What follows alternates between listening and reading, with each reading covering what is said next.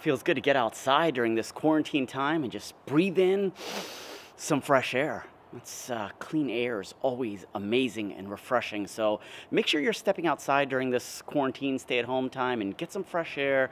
Enjoy Mother Nature, especially during this time that there's less internal combustion vehicles on the road, so the air does feel cleaner. Today's video, we're going to look at what it was like driving the Tesla Model Y, what were my thoughts about it, and how I compared it to a Tesla Model 3. But before we get into that, I just wanted to talk about, you guys all know how much I love the Tesla Model Y. I've made a bunch of videos on it. If I was buying a vehicle today, I would definitely be buying a Tesla Model Y. And it's for that reason and more that I'm teaming up with the Chesapeake Climate Action Fund. They are an organization that helps push governments in local states to help push clean air acts and bring more cleaner energy vehicles to that state and so forth, kind of like how California is. We've got a lot of strict clean air energy acts, and they're trying to push them in states like Virginia, Maryland, DC, and so forth. And it's because of them that they are lobbying against government and pushing forward for clean energy acts to help us bring fresh, clean air like this. Now, you may remember these guys from last year. They actually had one of their supporters donate a Tesla Model 3, and that's what they raffled off. Well, this year is kind of like the same. One of their benefactors is donating a Tesla Model Y. Yes, a Model Y. I'm definitely buying a ticket to enter to win a Tesla Model Y. In any case, they're giving away a Tesla Model Y. All you have to do is buy a ticket. So I'll put a link to their site down below. In fact, pause this video right now. Go get your tickets and come back, because I'm not going anywhere, but those tickets are. By the time you watch this video, they may already be gone because there's only a limited amount of tickets that will be sold, which also increases your chance of winning. So go and check them out. Help support them, whether you're doing it to win a Tesla Model Y, whether you're doing it to support clean energy, or whether you're just doing it because in a time like this, we need to support each other. Do it. In any case, we're here to see my experience driving a Tesla Model Y. A lot of you asked about this, and I did record this prior to the lockdown, so hence that's why we're in the car together and why I'm recording this now, post-lockdown. So enjoy this video from the past about my experience driving the Tesla Model Y and compared to the Tesla Model 3. Enjoy. Record. Yep. So recording. All right, cool. So we're in the Model Y, and I just adjusted myself. This feels pretty good. I was able to pump myself up pretty high. I feel like I've got good visibility. I feel like I'm definitely higher than in the Model 3, where I was like pretty low to the ground. Overall feels very comfortable, and but everything feels very familiar. It feels Model 3 like. So let's go ahead and get this guy started, and we're gonna take it for a little run. I'll give you my feedback. I mean, take it for what it is. I'm not a super car guy, but I've been driving a Model 3 for 2 years, and so I'm gonna turn on the air here so we don't die of suffocation. All right, so let's go ahead and get started. Here we go. Okay, so we'll have to make a couple more adjustments. I'm gonna come up a little bit higher, because it does feel like you are higher off the ground. It feels like an SUV, like you're in an SUV, and turn this off with auto. We're gonna keep the air on a little lower. Yeah, but so we're in a park right now, so we're not gonna go super fast here. This is more over just to kind of see the overall feel. It does feel a little bit stiffer, so this doesn't have adaptive air suspension, so you can't adjust it like you can on the X or the S. I think that that's a fairly expensive upgrade, and that's why it's not, you know, not featured on here. But yeah, a little bit rigid, a little bit stiffer, and it does feel like you are higher off the ground. Not by a whole lot, but by a comfortable amount. I actually kind of like it. It feels good. You know, we're taking turns, and the turns feel just like an all-wheel drive. The Model 3 felt a little bit more stiffer when making the turns like this. This one I can feel a little bit of an angle, but it's not a whole lot. So yeah, not bad. I've got my phone charging wirelessly. It's convenient. Charlie, what's been your, you know, you've been driving it for about 219 miles now. People have asked about the efficiency. I can see that you're at 348 watts per mile. So you've been having a little fun with it, obviously. Have a little fun. Yep, that makes sense. But what were you driving before this? I have a truck. Okay. I have a Toyota Tundra. My wife has a 2012 Outback. Got it, got it. So in relation to those cars? Hard It's to really even put hard them? to even compare the two. Yeah. This is just so much fun to drive. I've always loved driving, and this one just really, I'm so happy we got the performance model. Yeah. It feels great going around the corners. I love the sport steering. Yep. I love the regenerative braking. I was able to go out on a drive for a good hour yesterday, and it was all one pedal driving. Nice. It was fantastic. I love it. And what was your family's reaction to a launch? Oh, yeah, they all had smiles on their face, that's for sure.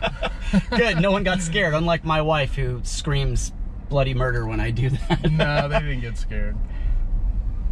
All right, so speaking of launches, we got to go somewhere where we can experience what a launch is in this performance. Unfortunately, I don't have a draggy or any way to formally measure it, but you know, take it for what it is. Tesla's numbers are fairly accurate. If they say, what is this one? 3.5. 3.5. If it's 3.5, it's 3.5. And you know, I can only imagine that that's going to get faster. Model 3 got faster. This is the initial Model Y performance. I can assume that that's going to get faster as well. Now with the performance model, obviously you get fewer miles. So what is it? 280, I believe. 280. So 280 miles. Of course, if you're driving like Charlie over here, you're not going to get 280. But you know, you definitely have to enjoy the car when you first get it and experience what this is, because none of your other cars had this kind of power behind it. Yep. So, so we're gonna take it out just on the main road here, do a launch, see how that feels, and we'll take you along for the ride. Hopefully you don't go flying off the windshield here.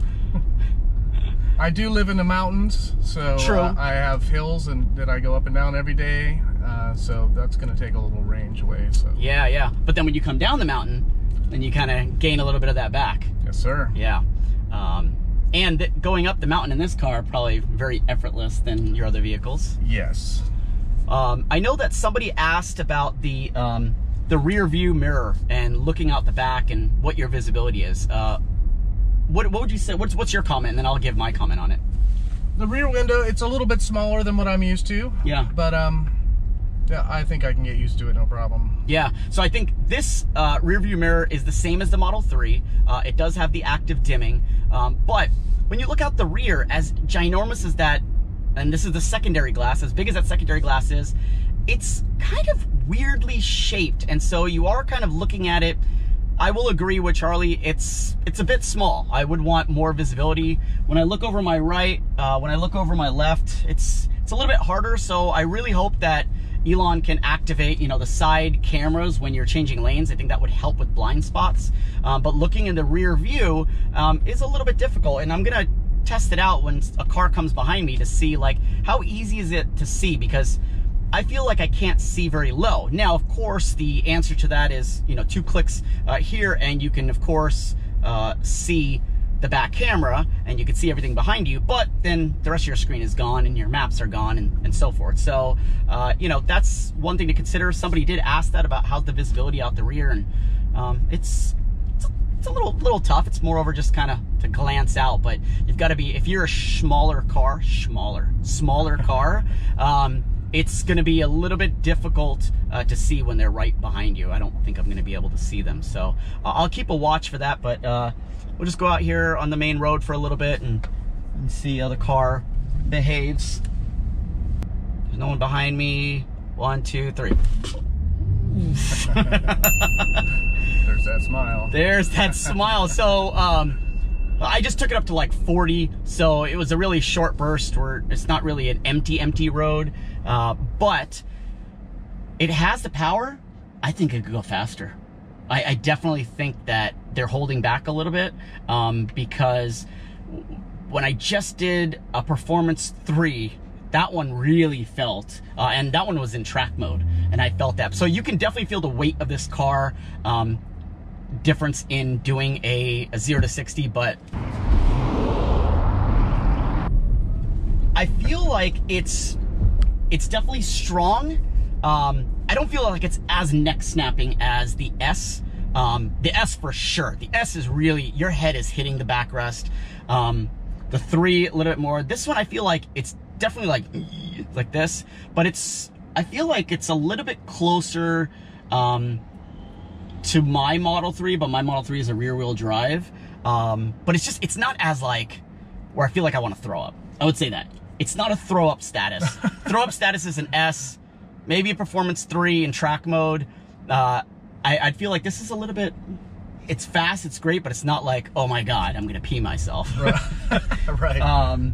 So you haven't been in an S, no, Raven, or a 3 Performance. I'd be curious. What is that, like 2.4 or something like that? Yeah, the S Raven 2.4. That's over a second. Or 2.5, something like that. Yeah, it's crazy. And some people were saying, oh yeah, for like half a second difference, I'm not going to spend $2,000. And so it's but it does make a huge difference. So I think my overall thoughts on driving the Y is, I mean, it feels like your SUV. It feels like my wife's RAV4. You know, it's got that size, it's got that girth. You definitely feel that it's a bigger vehicle and that you're higher off the ground.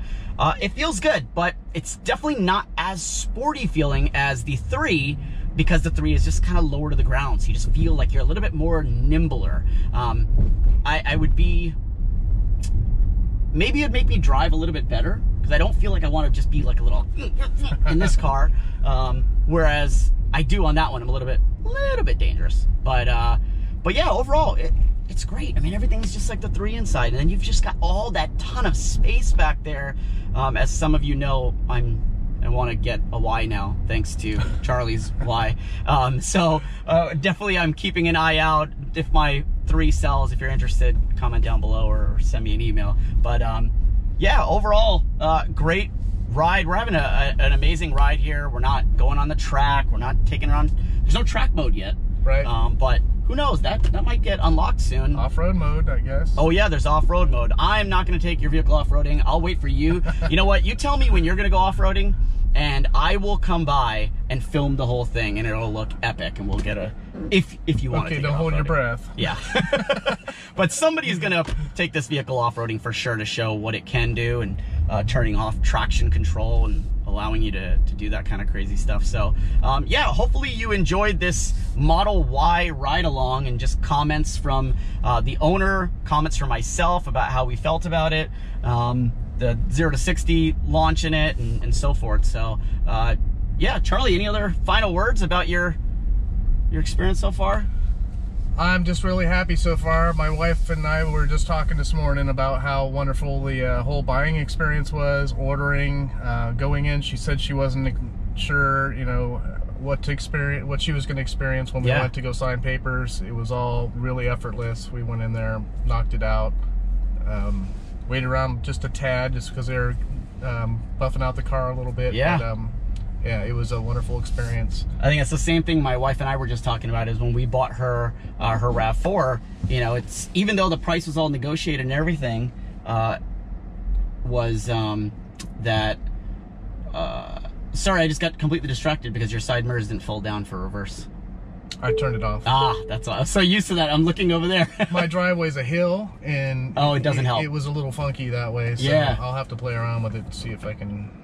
Yeah, so we were just talking, like, on her RAV4, it took like 2 hours. Even though the price and everything was negotiated, everything was settled, it took 2 hours to go through paperwork, and we're in 2020 now. So yeah, buying experience is definitely amazing. Not somebody trying to upsell you this and that. Exactly. And, you need fancy floor mats. Like, right. Yeah, it is what it is. Yeah. So cool. Hopefully you enjoyed this video. Hit the thumbs up button if you liked it, and consider subscribing if you want to see more Model Y videos, Model 3 stuff, and more. And I'll catch you guys next time. See ya.